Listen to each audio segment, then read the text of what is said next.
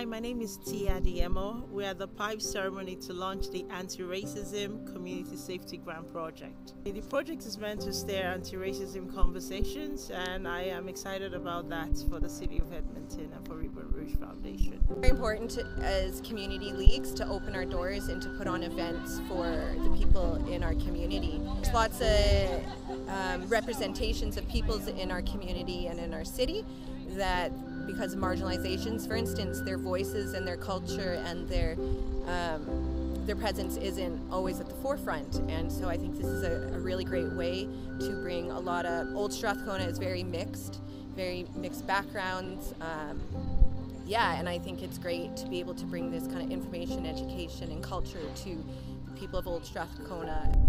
So we are launching our partnership together with the Edmonton Federation of Community Leagues. Ourselves as Dialoge and several community organizations are coming together to help make community leagues more welcoming and an anti-racist space.